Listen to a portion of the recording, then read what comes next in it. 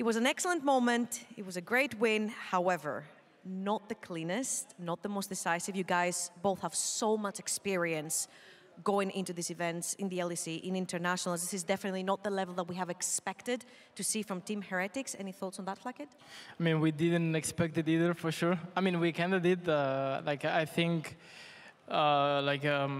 fully honest, I think this week of practice has been probably like the worst, at least in my career. Not sure about you, TRYMBI, but Yeah.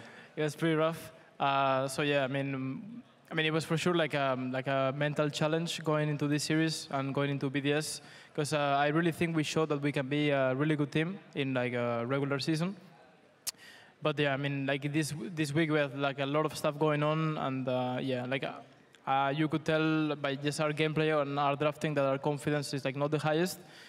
But you know, like today we take the win, even though we are not the happiest. We still have some time to work on the team. And yeah, hopefully on the next series we can show a better face for sure. Absolutely, and it's still going for you guys since you won. And